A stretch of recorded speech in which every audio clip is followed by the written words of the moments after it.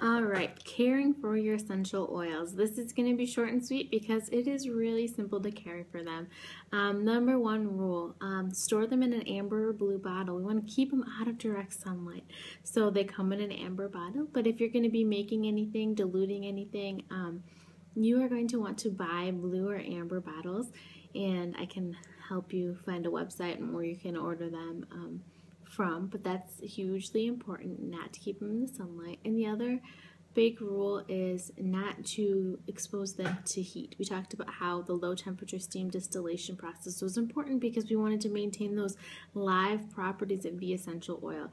We don't want to compromise the quality of the therapeutic grade essential oil in any way, so we want to make sure that we store them out of the heat. So don't leave them in the car in the summer, don't set them on your stove while you're cooking, those types of things. Anything that's going to expose it to temperatures above 100 degrees, 125 degrees, you want to make sure to avoid those things. And the last thing you want to do is to make sure that the cap is on tightly so that it doesn't oxidize or evaporate. Storing them upright is also a good idea.